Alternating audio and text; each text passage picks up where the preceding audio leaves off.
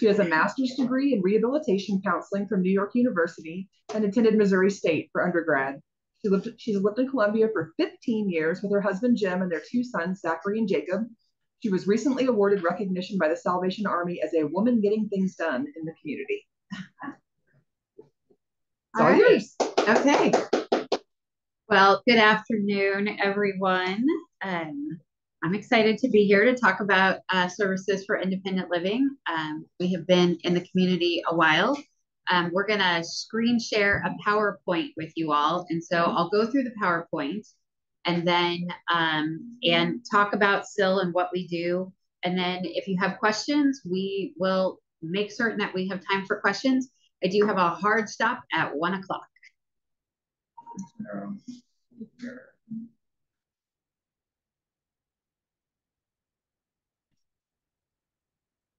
Okay, how's that grab you? Yep.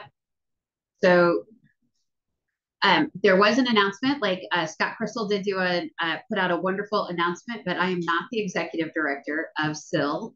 Patrick Lee is our executive director. Like Sarah said, I am the director of advocacy, development, and outreach. All right, next slide.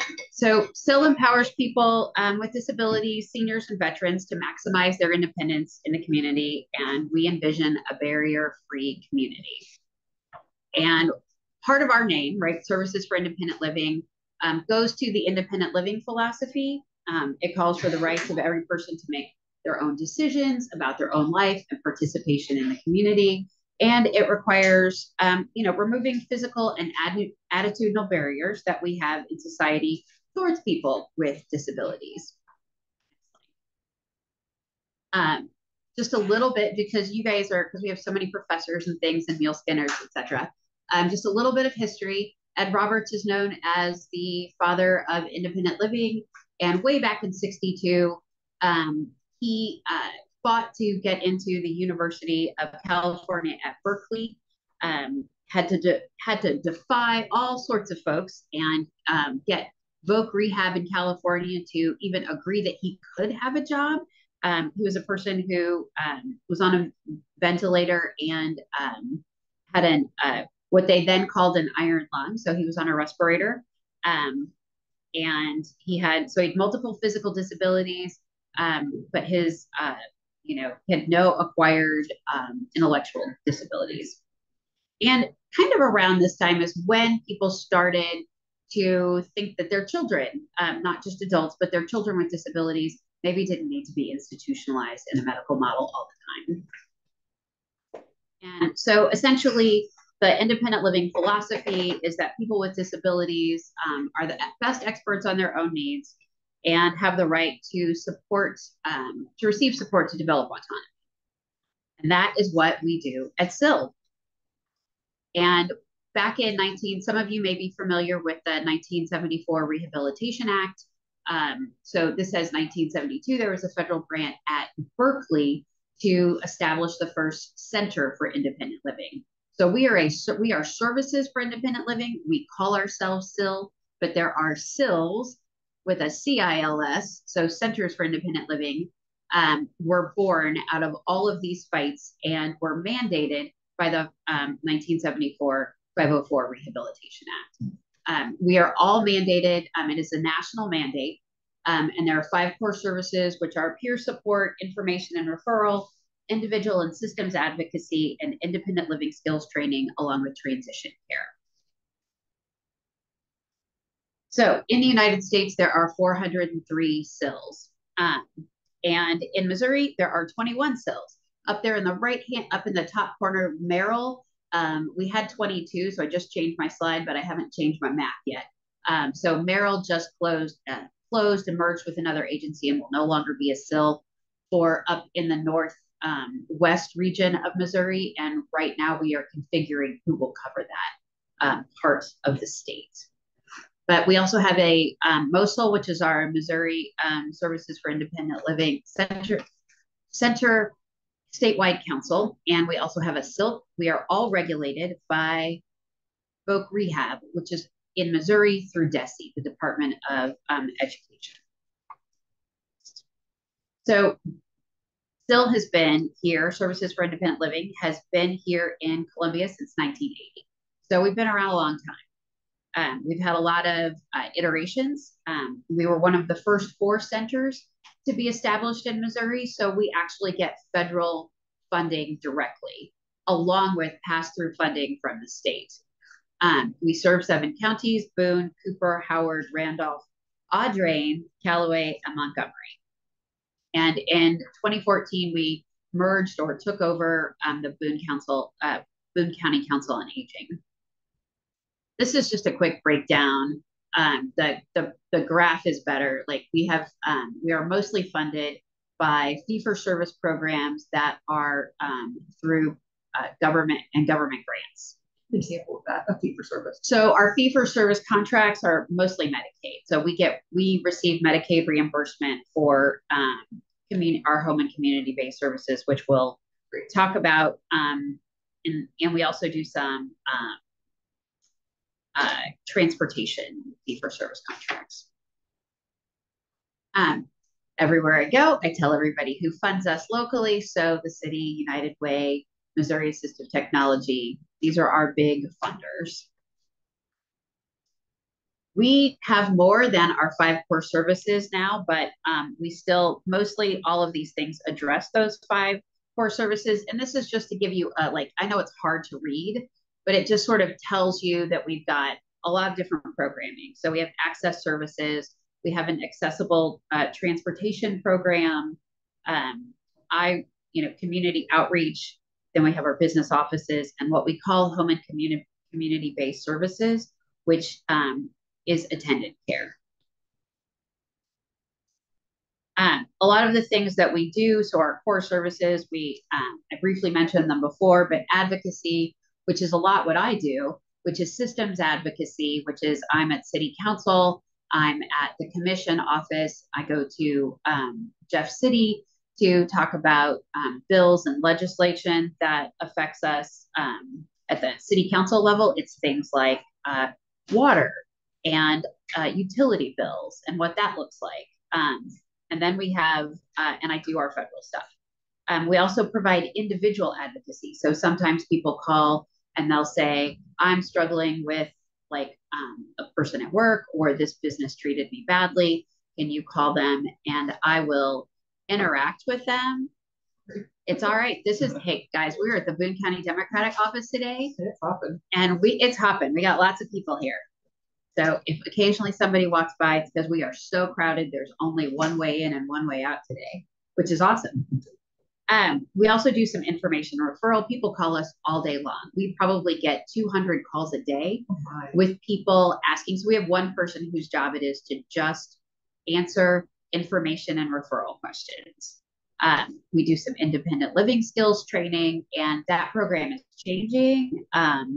Right now, I will put a plug in here if anyone knows folks. I am looking for a part-time independent living skills person to help with our senior programming, and a new youth independent living skills person who will be working with Columbia Public Schools, which we'll talk about again.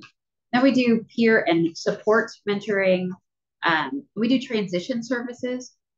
Transition services are kind of odd, frankly. People don't really think about them, but we are talking about with kids, it's usually transitioning from middle school to high school.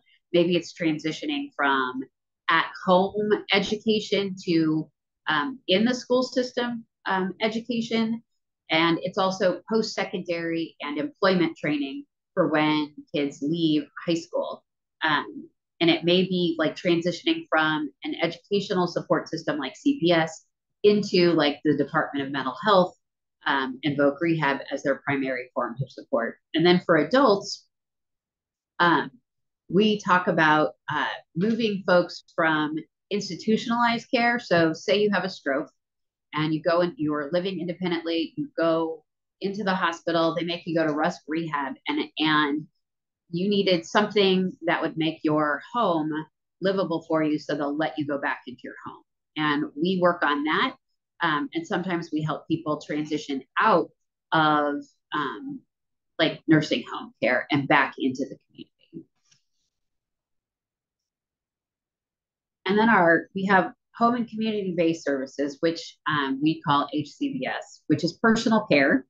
And it can get really weedy, but we have both what we call consumer-directed services, where a consumer is the actual employer, but we act as their third-party HR specialist sort of person.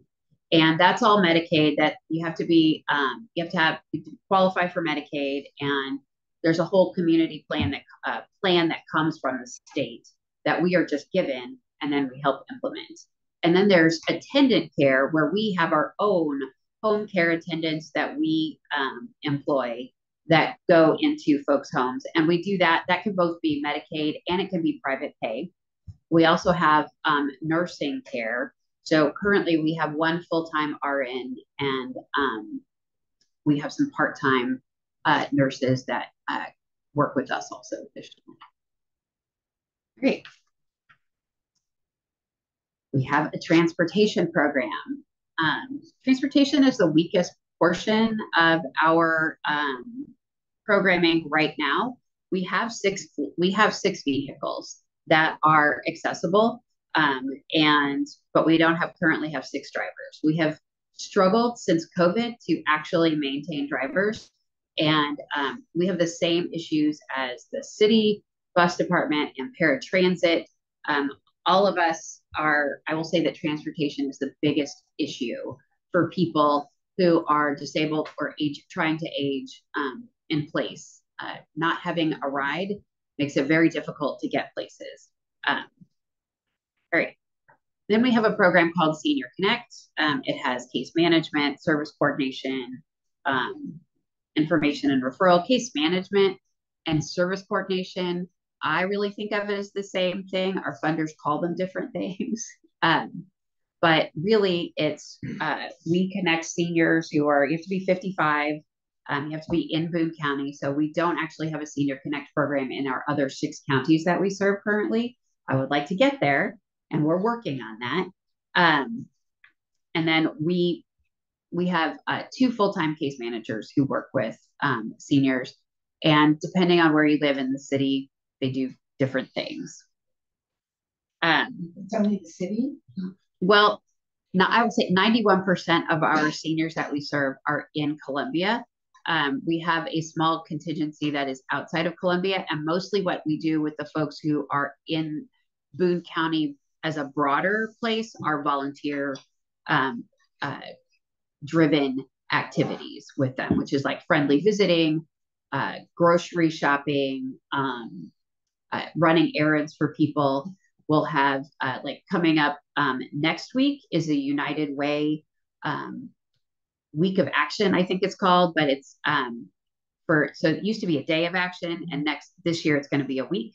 So we'll have some group projects where folks are going out to do larger group projects at people's homes, and those are not all in Columbia City. So that's kind of stuff. We've always had a volunteer program. We have always asked people to volunteer with us and to pair them up with seniors, but we are rolling out a specific, where we call it Sunshine for Seniors volunteer program. You are the first to see this. So if anybody thinks that this, like our logo's cruddy or anything doesn't work there, let me know, because we have not actually, you are the very first ones to see this. But we have our adopted grandparent stuff, which is friendly visiting. And essentially we're trying to reduce social isolation. And I will tell you, like, I'm 54 years old. When we talk about like seniors, like qualifying at 55, I'm like, I don't really know that I feel like I'm a senior. But I will tell you that the majority of the people that we serve are actually 65 and older, and we have a large contingency that are actually 75 and older.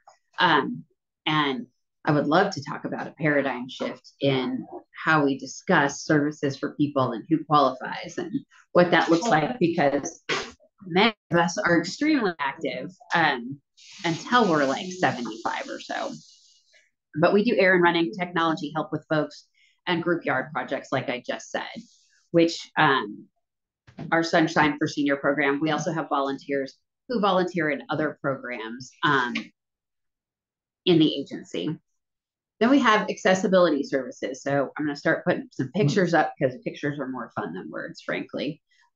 We do some home repair and modifications.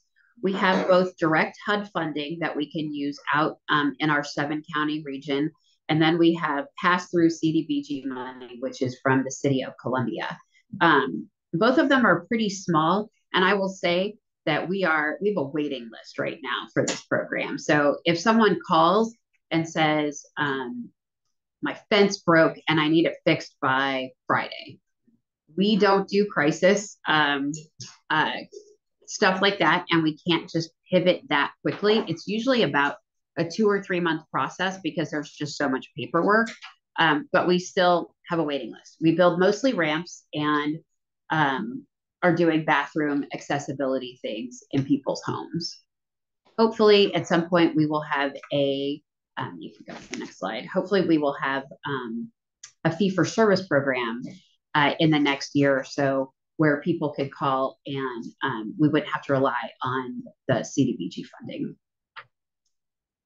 We have a DME, Exchange and Assistive Technology program. This is our, what I would call, flagship program. We give out over 1,500 pieces of equipment, of durable medical equipment every year. And actually this year, it's probably going to be double that. We moved into a new space. I've got some pictures later of our new space. These are a couple of pictures of our new space, but we give away durable medical equipment. So what that means is we give away everything from finger braces or knee braces and things like that, all the way up to hospital beds, shower chairs, wheelchairs, commodes, walkers, rollators, knee scooters, and our durable medical exchange program is considered a recycling program. So people give us their stuff that they've used, and we determine if it's still usable, if it can be cleaned, if it can be sanitized, and then if it can, or if it just needs a little bit of repair, we fix it, and then we give it back out in the community, and then people give us those things back.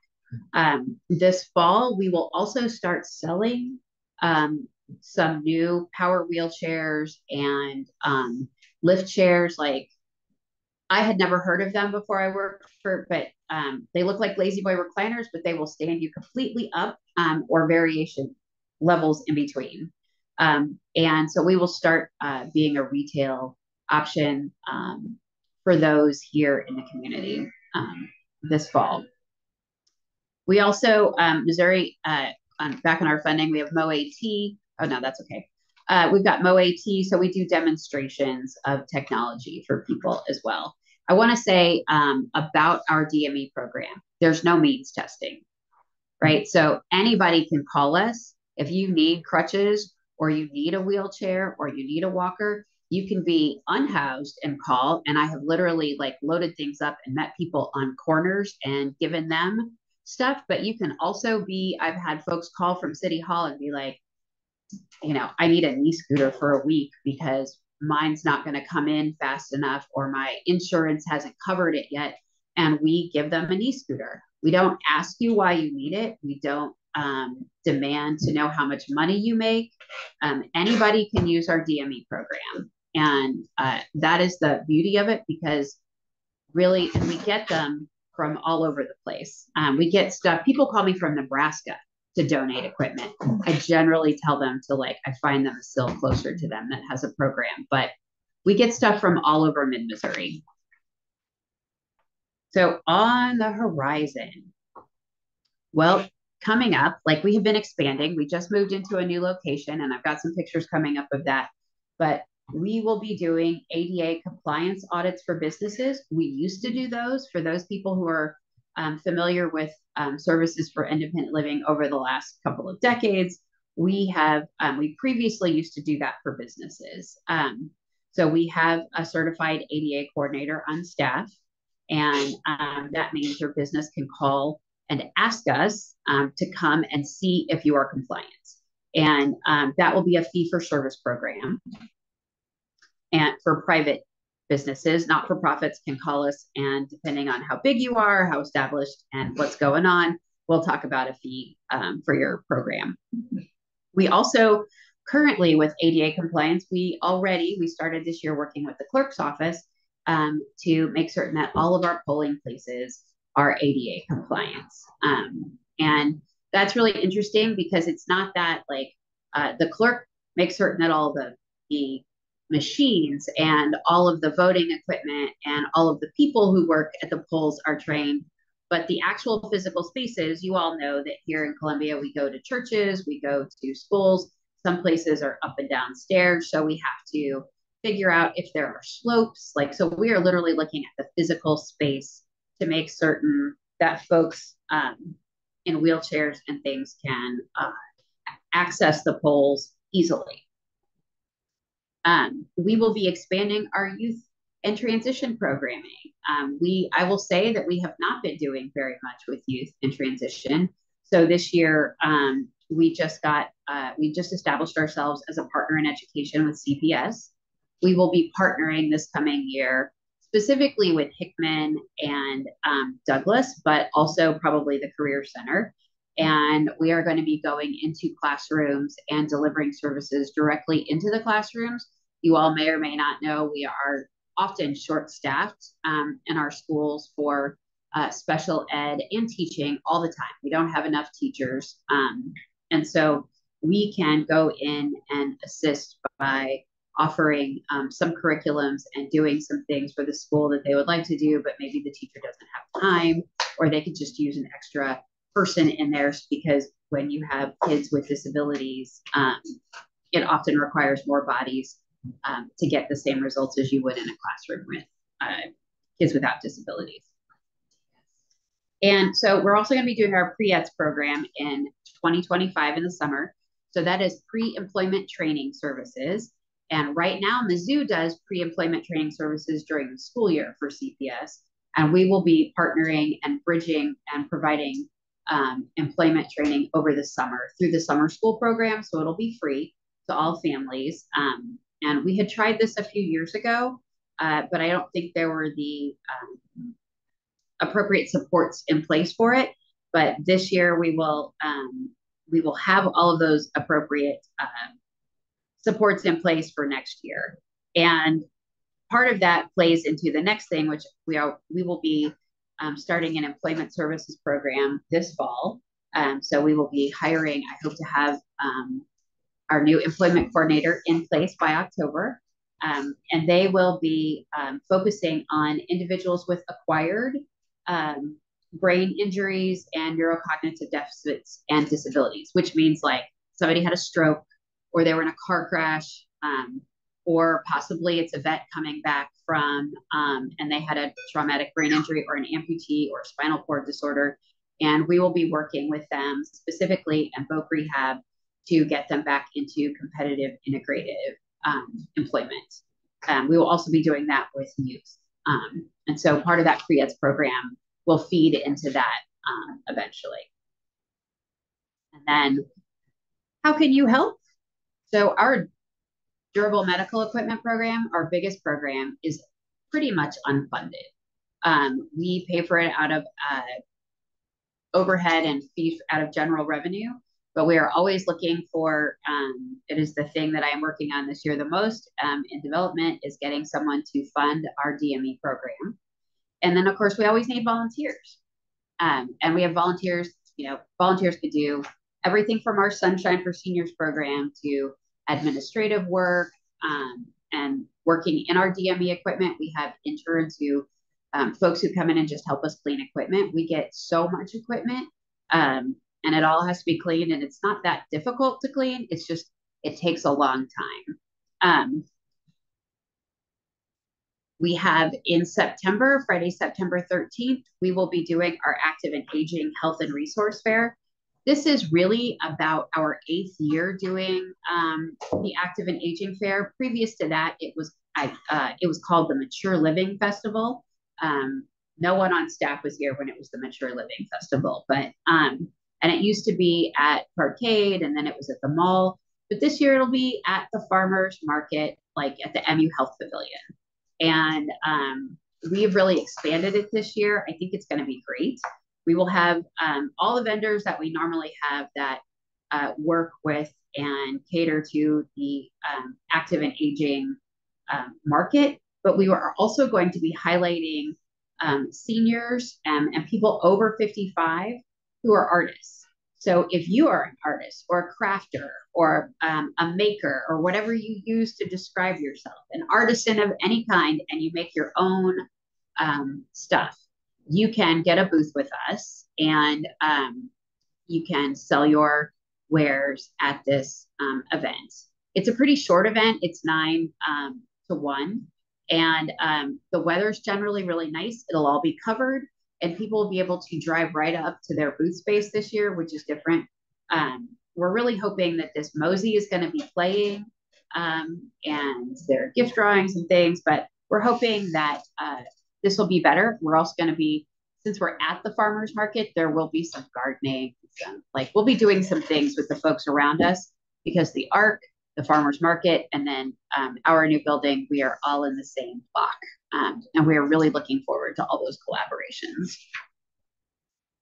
So our old location, just some, for people who have known where we are, because honestly, people are still taking things to the old location, which is now owned by Woodhaven. And they drop stuff off at the door all the time. I would say at least once a week, somebody from Woodhaven calls and says, hey, somebody just dropped a wheelchair to us. Can you come get this? Or, when can we drop this off? So we have moved.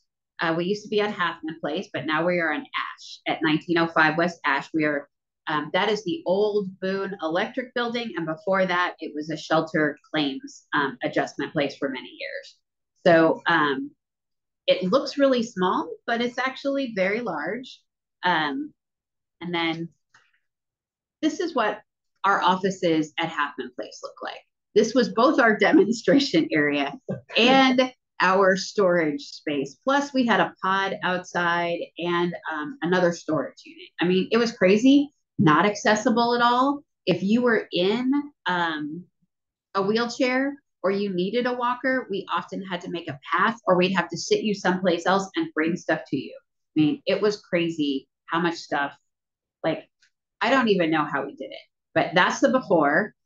And this is our new storage space for just our DME equipment. We have almost 6,000 square feet just for the DME stuff. And you can, if you're donating things, you pull right up to our driveway doors and there's a doorbell or you could call and someone will come and open the garage doors. You can always just drop off stuff. We like for people to make appointments if they're trying to pick up equipment. So we like pickup to be Monday, Tuesday, and Wednesday between 9 and 4.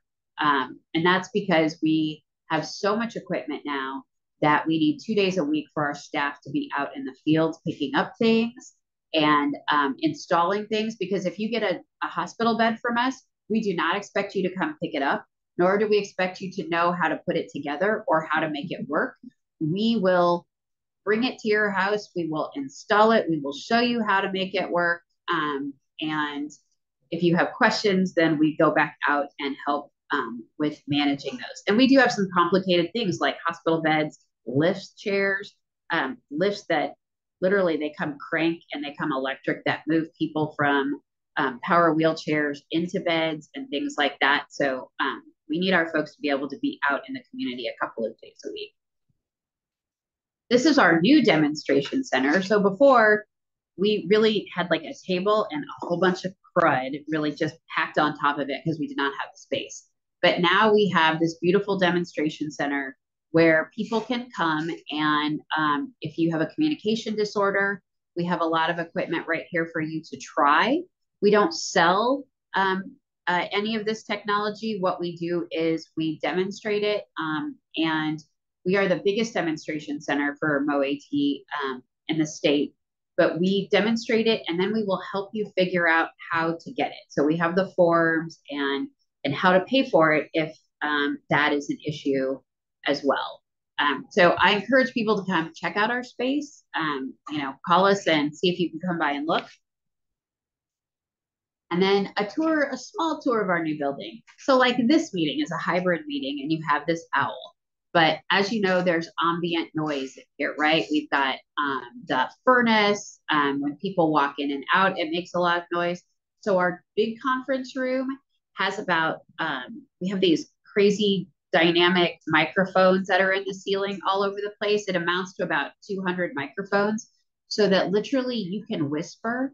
So if I were like, and you were like, I can't hear her, what's she saying? You can actually hear the whisper via Zoom in the room. We also have a large camera system that pans the whole room. So our large conference room actually holds 65 people, the fire marshal says. I like to say if you want chairs and tables, really probably no more than 40 because we run out of space.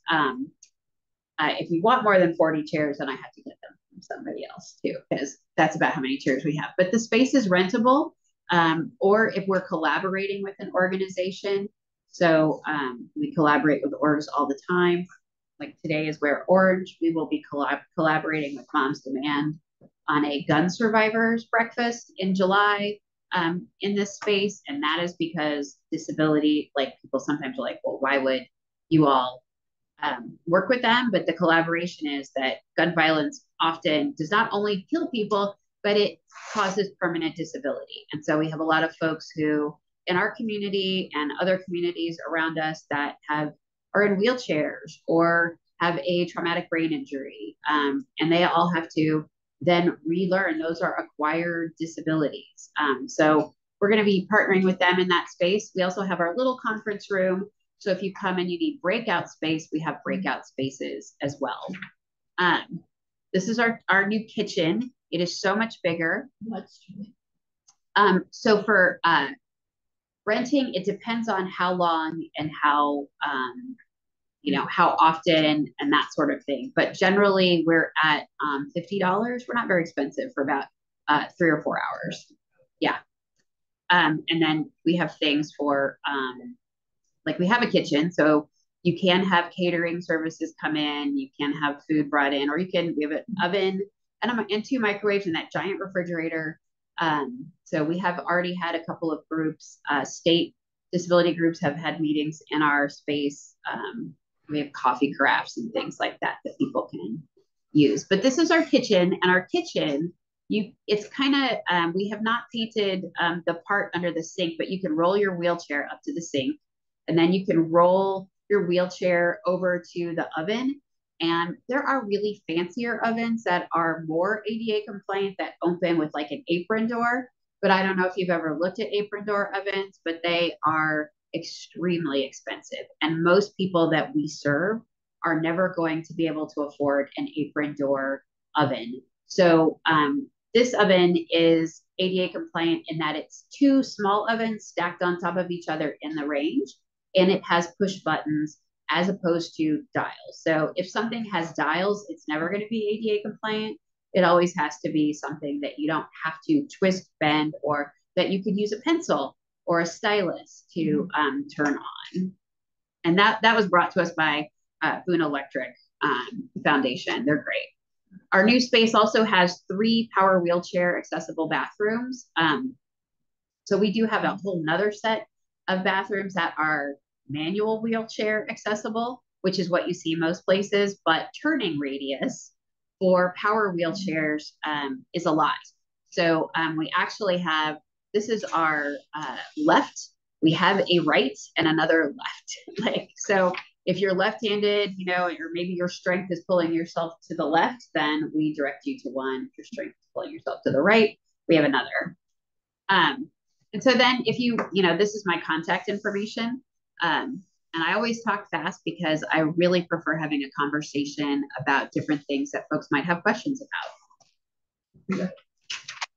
So, and you can unshare that we'll see. I think there might be some questions in chat that I've been hiding. Yeah. Let's talk. Ruth, hopefully you just saw her email address. And maybe somebody can type it in the chat if they want. Dave will do it in just a second because he's really good. Why don't you, Dave Taylor? Kathy Jensen asks, what's CARF? CARF. So, and CARF accreditation is, oh my gosh, I'm going to forget it right now that you asked me this, but it's assisted rehabilitation facilities. So it's certification for assisted rehabilitation facilities. But CARF accreditation is a higher accreditation. There are not that many stills with it.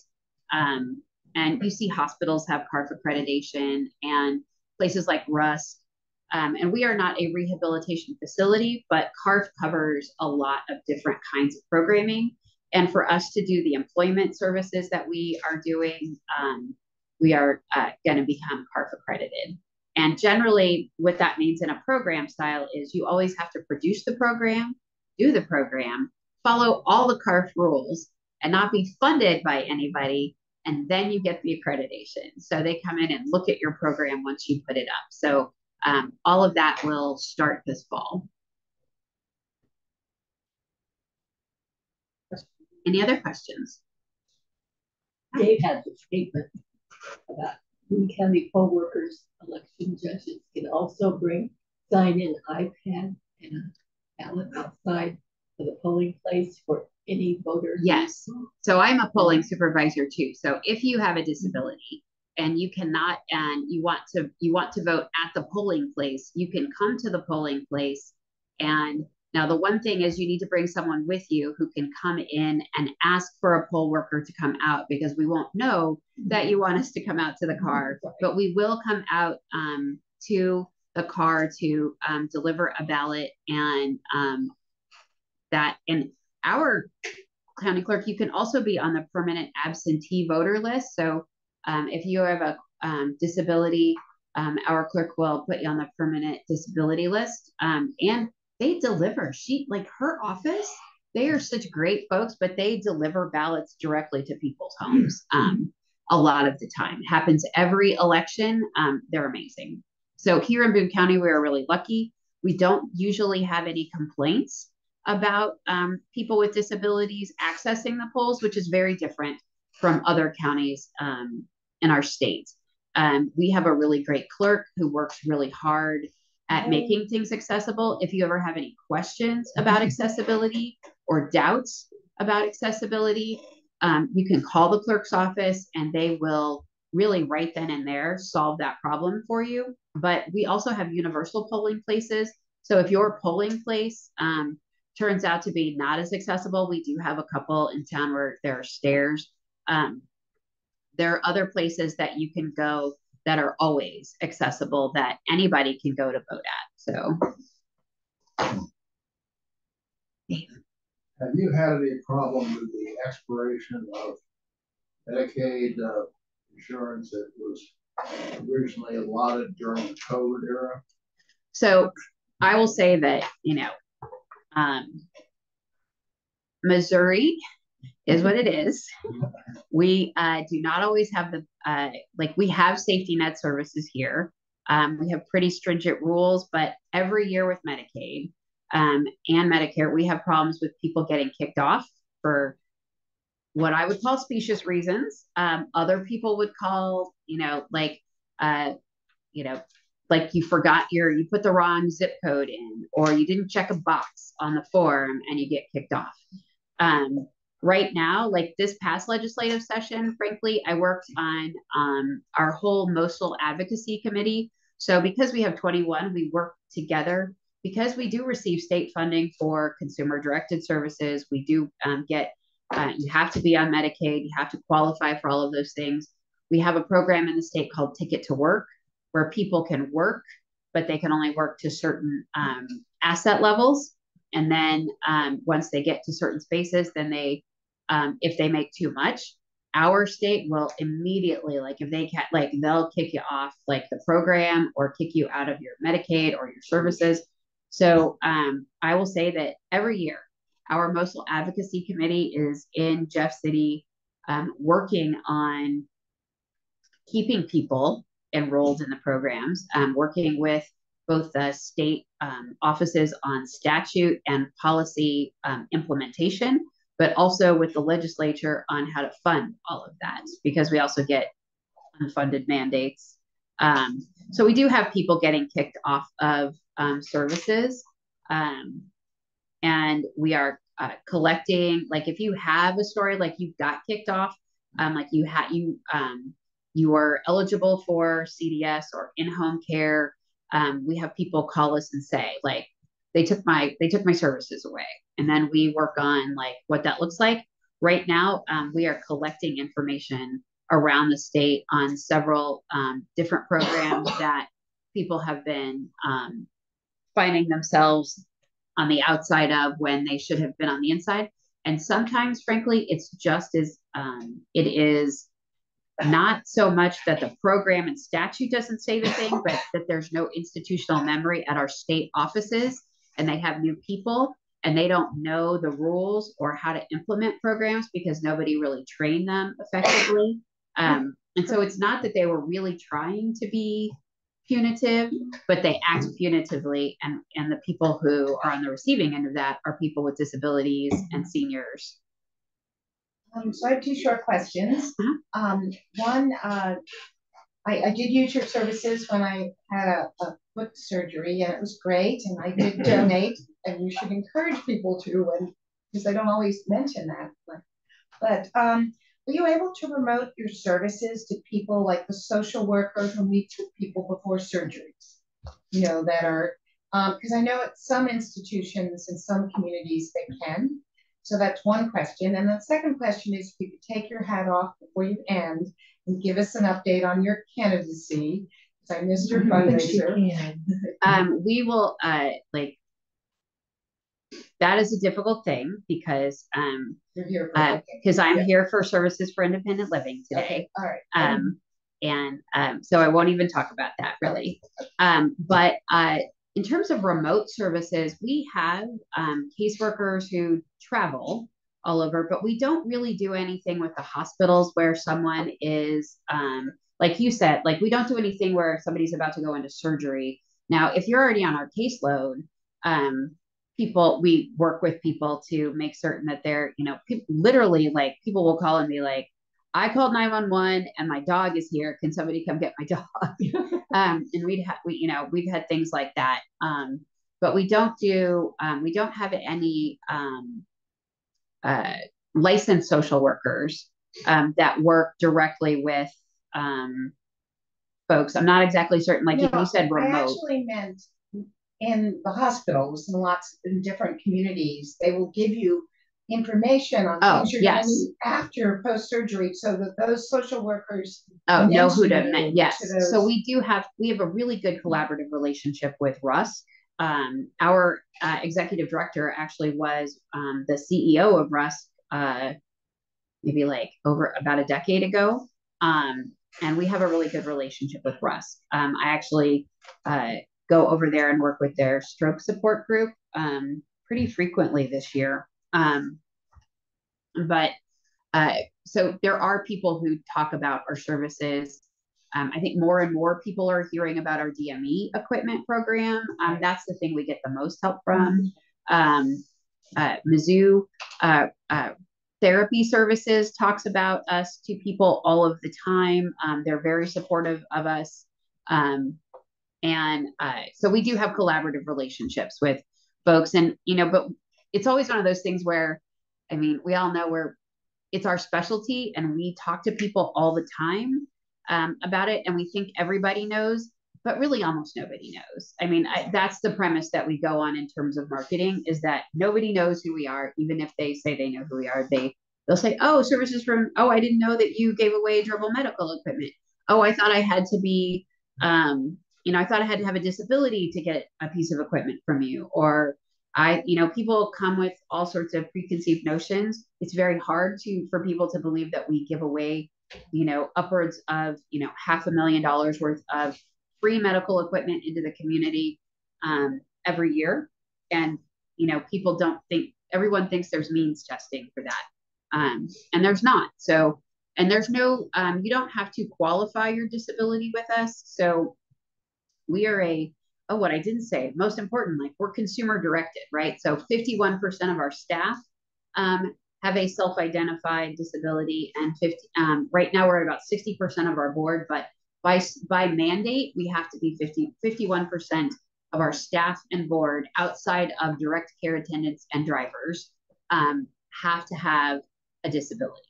And that is designed so that, you know, when we are providing services and deciding on policy, that people know that those people who have, you know, like I said earlier in the independent living philosophy, that people with perspective, people with knowledge about directly with their disability are weighing in on the services that we provide. Kathy asks in the chat, how does SIL interface with private for-profit companies that provide durable medical equipment like hospital beds for people in hospice, et cetera, because Medicare would pay for that? So yes, I mean, so if you have insurance for things, particularly for things that are really big, like power wheelchairs, we always have a wait list for. We do not have such a, like occasionally we get brand new power wheelchairs from people. This year it was candy apple red was the color this year. I think we got like 4 from various people not connected to each other at all. Candy apple red power wheelchairs this year. But if you have something like a power wheelchair, which could cost upwards, depending on how fancy a wheelchair it is, might cost $10,000. Those we do actually, while we don't means test, like to determine if you can really afford it, what we do ask is, like, some people will call and say, I need a walker and I need a power wheelchair. Well, if you need a walker, you don't need a power wheelchair. And that's really just the truth.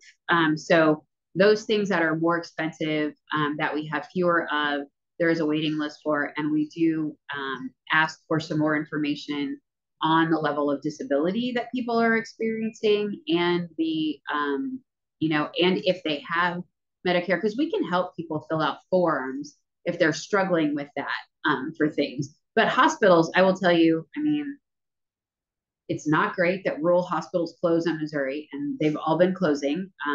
But when the one in Camdenton closed, they called us and we went and we got a lot of equipment from them. Now, we do not have the ability to take on a whole hospital worth of medical equipment. I wish we did, because we would.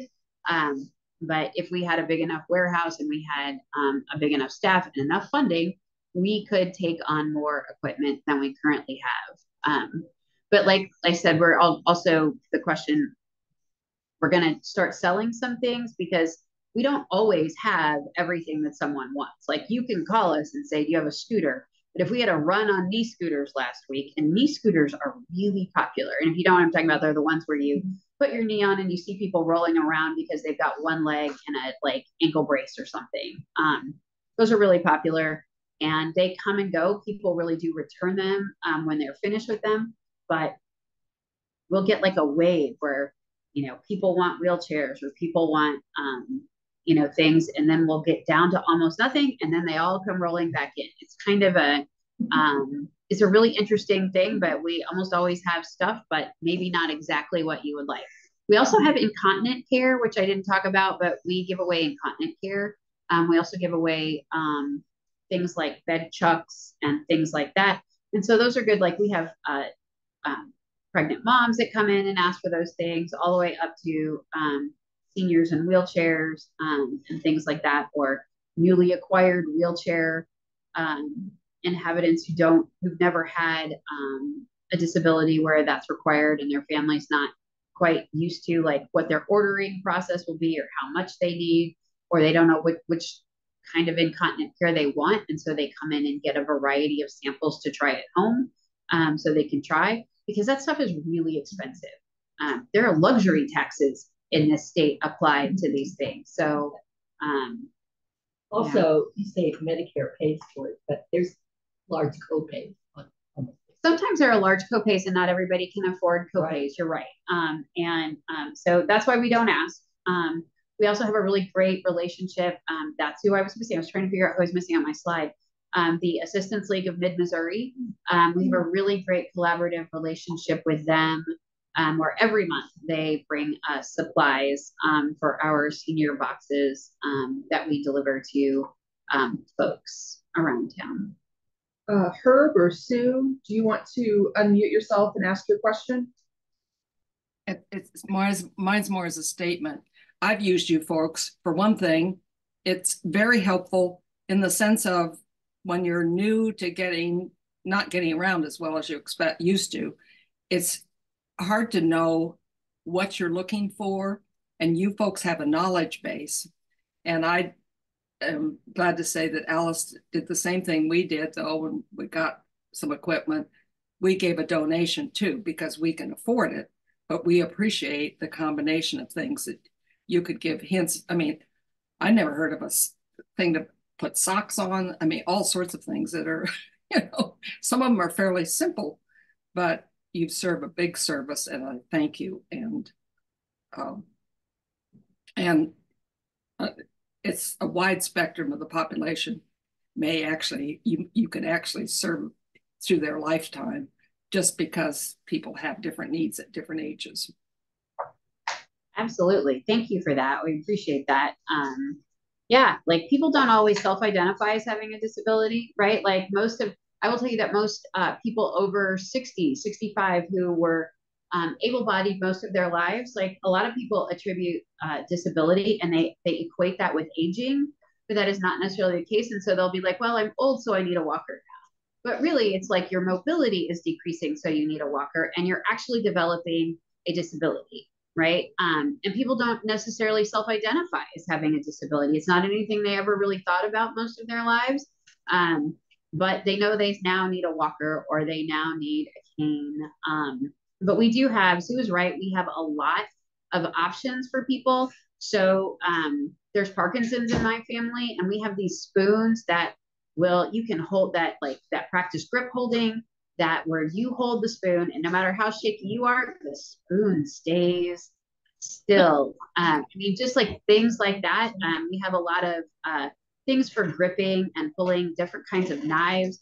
People can come into our demonstration center and just try weighted spoons, or we have everything from, my grandfather used to use a magnifying glass that was just a big round magnifying glass that he would put on the newspaper to read the newspaper. But we have them from very big to really small, to the kinds that have magnifying glasses that you can put over your regular glasses. We just have a lot of very interesting things that I have never thought of, but you go in there and there's just you're just like, oh my gosh, let's play with this. What does this do? I mean, there's just all sorts of things in our demonstration center, and we're always getting new ones.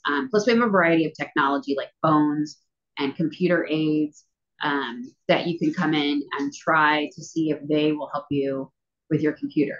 I will say, we do not fix computers. We do not upload and download software and troubleshoot technology particularly. Sometimes people call and ask us to fix their computers.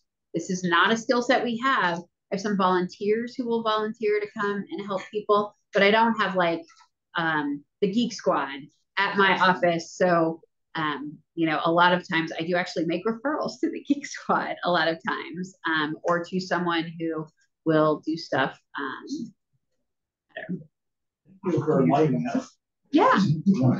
1 o'clock now. I really appreciate you all having us. Please reach out if you have any questions for Sil. We are here and really rebuilding. I will say, we've got a new space. We've got new programs coming.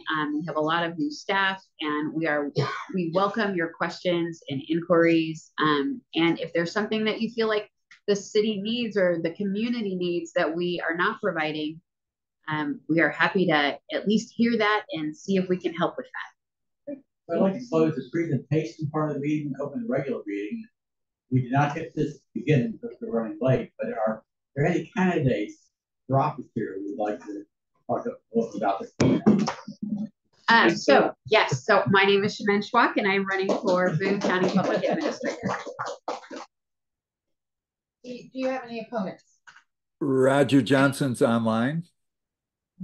I do not currently have any opponents, but I have until June 14th to get an opponent. So we're waiting to see. Okay, thank you. Roger? He's not going to talk to us. He's just going to wave. All right, I was muted. Hello, everybody. And I'm Justin Aldred, running for re-election for Boone County Southern District Commissioner. I think that's everybody. Thank you all. And I'm going to run out. Yeah, do you think? I will commend you on your proactive stance. You talked about you don't assume people know anything. That is great. So many people just assume, oh, we do it this way. Everyone knows what we do, and you're totally ignorant. So I appreciate that. Yeah, it does not serve us well to make assumptions about what people know. I want to say something before Chimene. Yes, ma'am. Here, Judge Jeff Harris, his mother died, and I want to make sure everybody knew about it. It's in my announcement.